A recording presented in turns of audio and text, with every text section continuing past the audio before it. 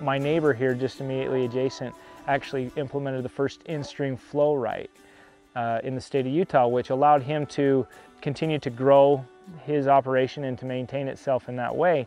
But he also leased back to another entity some of his excess water, preserving his right, but also providing fish habitat.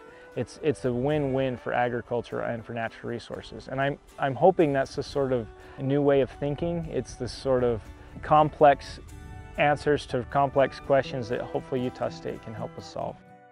Hi, I'm Representative Casey Snider. I'm from Paradise, Utah. This is my farm here in Cache County. A big part of my childhood and a big part of my family's recreation now is going into the mountains to hunt and fish. The secret of how wonderful this place is has gotten out. And so trails that 10 years ago I would have probably been the only one that was on it or used it regularly are now crowded. We're just going to have to better understand is how people recreate, why they recreate, what drives them to recreate.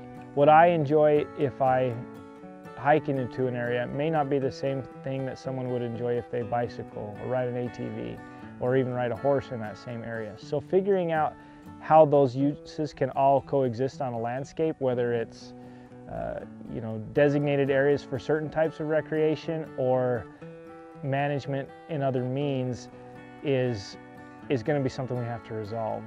So I believe in the value and importance of this institute. It's one of the reasons I was the main sponsor of the institute in the Utah legislature and drafted the legislation to create it.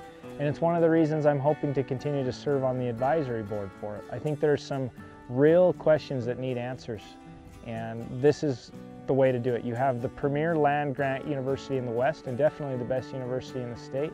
This is the place where those questions can be answered.